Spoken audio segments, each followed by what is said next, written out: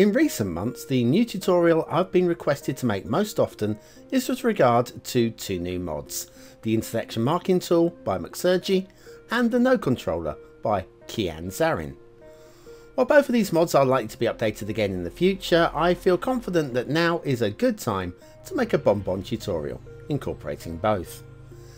In today's guide you'll see how to make crossings like these, remove crossings like these, remove glitching like this, add lane markings like these, field markings like these, and even highway slip roads like this. Hi, I'm BonBonB and you're very welcome. But first, as always, head on over to the workshop. The links for both of today's mods are in the description. Subscribe to them along with any and all dependencies, then launch your game. Go to the content manager, enable your new mods, and then launch your game, or even open the map editor, but more on this later. Whether you're working with your own custom created intersection, a standard junction, or even an oval about, today's mods will take your work to the very next level. Let's start by looking at Node Controller by kian.zarrin. But first of all, Node 101. What even is a node? Well, when you draw out any road, this is made with a number of nodes connected by segments. Nodes are the control points, while segments connect these points together. Having more control over the functions of a node means having more control over the appearance of your junctions and intersections. There are two ways to open the mod.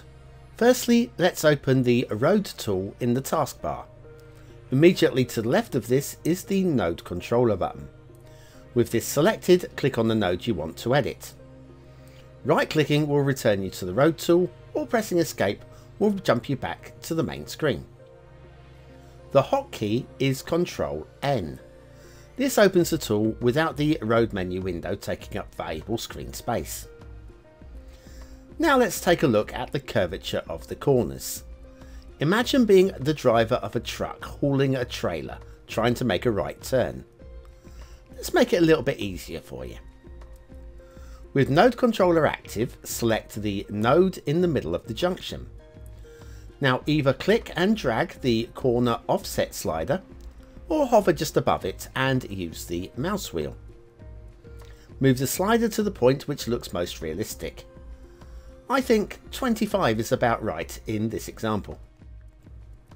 Already the junction is looking a lot better, but we'll come back to this later to make some more improvements. Another advantage of the Node Controller is to remove encroaching footpaths. Here on the right we've got an odd artifact. Again, let's select the node and tweak it until the lane merge is smoother. On this occasion 16 seems about the perfect number, but this junction could be better still. Here we have 3 crosswalks, but do people really need to get to the centre of the oval about? Click the No Junction Markings button and they are gone. If you really do want a crossing, I'll show you how to add one a little bit later. This node has similar problems. Here we have a terrain glitch which is cutting into the road. Also, the traffic passing through this node has to take an unrealistic path. Again, we'll select the node and increase the corner offset. Somewhere around 26 feels right. Again, there are way too many crosswalks, so let's remove them all. Now let's quickly tweak all the other junctions on this intersection and the overall shape is a lot more believable. We're almost done with Node Controller, but what about those buttons at the top? We'll best see those on an elevated junction. Here as the highway drops down, it levels out as the ramp connects, before proceeding back down again. Let's select the node and click Make Sloped. Now the highway is consistent in its descent and the ramp is smoothly twisted to meet it. Clicking Make Flat returns it to normal, so you can use the option which works better for you. But we're still not finished with Node Controller. Sure, we have fixed nodes where roads meet each other, but what about where they don't? Well, this mod also includes a built-in crossing creator. Simply choose the location for your crosswalks and click. A node will be created with a crossing in place. Assuming that you're using Traffic Manager Present Edition, clicking on the traffic light icon will switch between controlled crossing and a simple crosswalk. And since we've removed all of our default crosswalks, how about another one here on the main road? Selecting the node type will allow you to switch between several different types of nodes, and sliding the embankment, slope and stretch controllers will let you tweak the banking, gradient and width of the node. You can even use the Alt button to select segment ends to give you a flatter end of street, a bulbous cul-de-sac, or even an optical illusion. But it isn't just about roads. Let's have a look at fixing some catenary chaos. Here we have a portal encroaching onto the line. While it won't stop the trains from rolling, it does look somewhat silly. Again, we'll select the node and push the slider until the portals retreat away from the tracks. Finally, there are some global settings in the options menu, available by clicking the gear button in the top right of your screen. These include a shortcut rebinder if Ctrl-N is already assigned to something else on your system, and the rest of the base settings I would leave as they are, as they are perfectly optimized, but you're free to play with them as you like. While the node controller is the tool that we didn't know that we needed until we saw it, the intersection marking tool by macsergey is the toy that we always wanted, but that we could never ever have. What we have here is the virtual, if perhaps not complete, death of the road marking decal. Let's go back to our early Crossroads junction. Note however that this mod only makes aesthetic changes to your intersections. If you actually want to make the traffic behave accordingly, you'll still need to assign lane instructions using Traffic Manager. So we'll start by opening the mod tool. Similar to the previous mod, open the road tool, and next to the node controller button is now the intersection marking tool button. Give that one a click. Alternatively, you can simply use the hotkey combination Ctrl-L. And now you can click on the node that you want to work on. This will open a slightly scary looking window, but don't worry, I'll walk you through it. But first of all, I'm going to drag the window to the top corner for a better view of the screen. Let's start with the traffic turning right from this lane. Giving this an exclusive lane to enter into should help traffic flow much more smoothly. So let's select the start and end points for this line. For a dashed line, simply click the destination. Holding Ctrl while you click will give you a double dashed line, while Ctrl Shift will give you a double solid. But don't worry too much about this, as changing your mind is easy. Let's go Ctrl Shift for a double solid. Now this is clearly the wrong marking and can be changed in the style drop down box in just 2 clicks.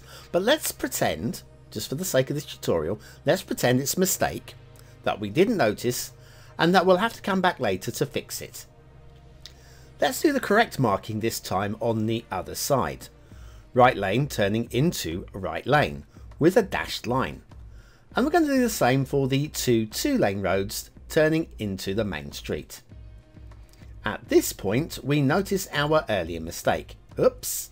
But how do we fix it? Clicking on the line does nothing, and clicking on the point looks like it starts a new line. Well, we need to look up to the intersection marking box instead. With the Lines tab highlighted, if we hover over each item on the list, we'll soon find the line that we want to change. Left click this in the list and then use the Style drop down menu to select Dashed. To completely delete a line, you simply click the cross by the line in this list. Or you can just click a new deleting line over the top of the old line, which depending on your situation might even be quicker. To delete all of the markings, click the trash can at the top. Deleted items are gone forever, so beware. We've only just begun to look at the options, let's play some more. This time let's make the middle lane go straight on ahead, but we'll change the colour of the lines. You can select the exact colour you want using the RGB values, or click on the colour selection box on the far right and choose from the palette. The A value is the alpha number and indicates the transparency of the marking. Freshly painted lines will be strong, while old lines might be more faded. Just for the sake of fun, let's make these straightforward lines wider, with longer dashes, shorter gaps and bright yellow in colour. Now that's a lot of things to repeat each time, so let's save it as a template. Click on the first icon and give it a useful name, bold yellow, and then click the tick to confirm. Now we have a new template in our list. Now if we're planning on using this a lot, we could now click on the start icon and set this as the default. But here we're only going to be using it for 3 more. Let's click out on our second line. Choose the second icon in, apply the template, choose bold yellow, and there are only 2 more for me to do. And let me just finish adding the lanes, and we're done. Next we're going to add some fillers for some of the paths where the cars will never go. We'll start with this block here. Hold Alt and all the points where the lines intersect each other are shown in red. Click on the first point. You can now let go of Alt, by the way. Then work your way around the block, clicking on each point in turn. When you get back to the start, the filler is completed and added to the fillers list. Here we can choose styles such as chevrons or solid, colours, width, angle and so on. Again, you can set this custom look as a template or even as the default. Now there's 2 little arrow shaped blocks near the centre. I want to fill these in too, but I don't want the dashed line running through it. So we want a double dash line to this point. No lines in here at all. Maybe a single dash in the middle, then no dashes before a double dash line to the end. For this, we need to make some rules. So click on the Lines tab and find the line that you want to edit, and click Add Rule. Now scroll back up to the top. The start point of our double dash is correct, but the end point needs to be moved. Click the To button and then select the point on the intersection where we want it to end. Then in the new rule that we created, we can add a from and to point for our single dash to the middle. And then clicking to add another new rule, finish with a double dash line from this point to this point. You can obviously use new rules for a whole host of reasons. For example, the field boxes should probably have a solid border. Let me just do this one for you. I'm sure you'll invent some ideas of your own which we could never have imagined. There's one last tweak we can make. Sometimes the intersection marking tool won't perfectly align with the vanilla markings. We can resolve this by selecting the Points tab, finding the points that needs fixing, and use the mouse scroll wheel to adjust the offset. Now you're going to want to keep a copy of all of this work so you can quickly load it in next time you have the same intersection or junction. Click the Save As preset and give it a handy name. Now all there is left to do is to use Traffic Manager to assign the intersections to the actual vehicles, and you have a finished, operational, and if somewhat deliberately wacky intersection. And don't forget, you can even move the finished intersection around and everything will stick. Pure genius. And now we have a bonus tip. For all map makers out there, you can now add custom intersections in the map editor, which will load as part of your map in the game engine, and will share correctly on the workshop. The subscribing player must have the mod enabled for this to happen though, so be sure to include this as a requirement for your map. However, if the player doesn't have the mod, then the map will not actually be broken. Instead, the intersection will simply load as vanilla.